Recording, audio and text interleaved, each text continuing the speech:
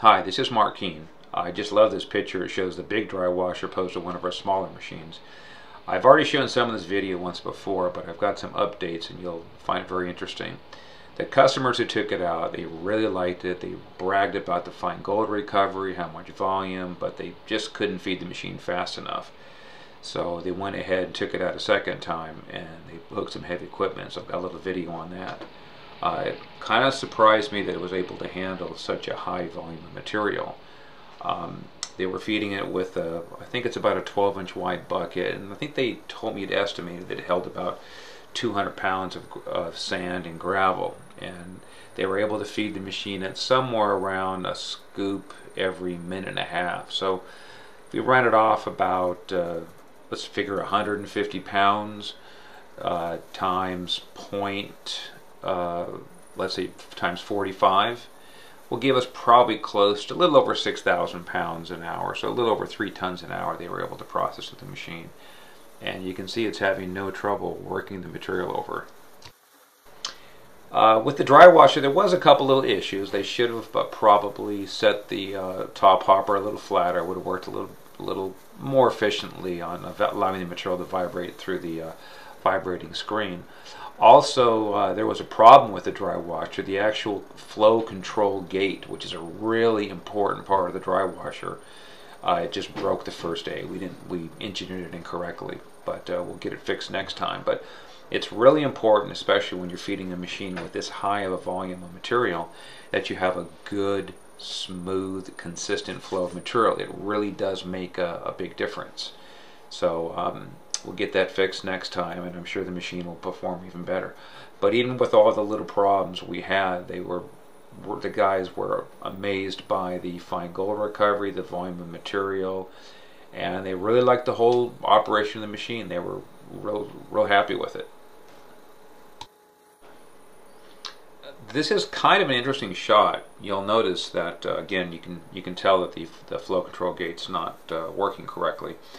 But you can see the material piling up on top of the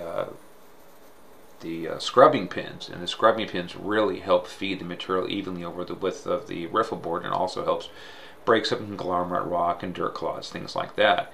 And anybody who's done any dry washing, you realize the riffle board doesn't really work correctly until the riffle board is completely covered. Because remember, air is going to take the path of least resistance, so it's really important to have the whole riffle board loaded before it really performs to its best performance.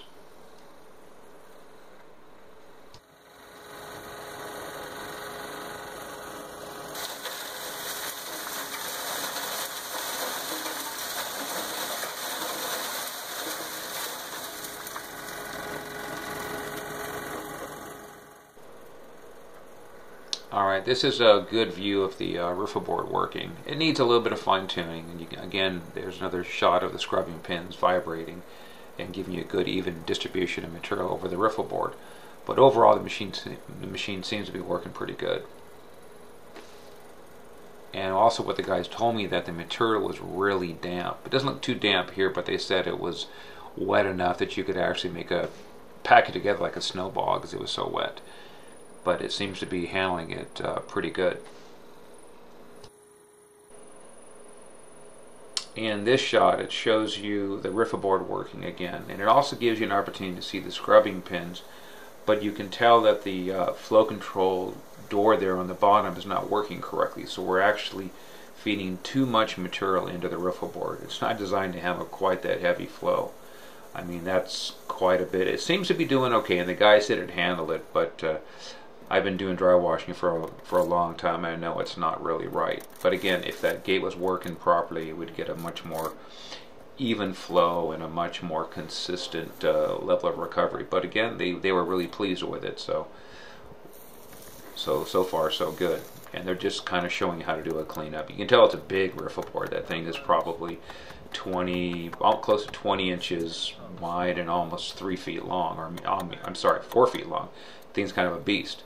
And that just shows you what the little filter cartridge looks like, and you can see some of the inner workings of the lower box.